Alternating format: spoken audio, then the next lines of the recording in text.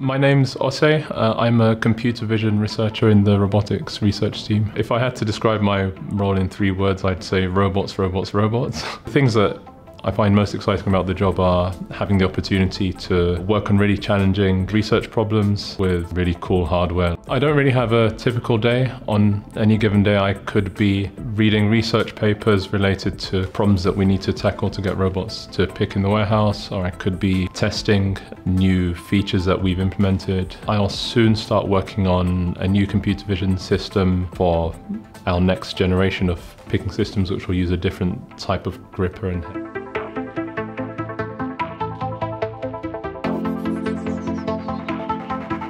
The thing I'm most proud of is having played a role in developing a robotic picking system that's on the verge of going into production. When I started down my career path, the thing that I really wanted to do was work on autonomous robots. Being at this stage, 13 years later, kind of feels like a huge milestone for me personally.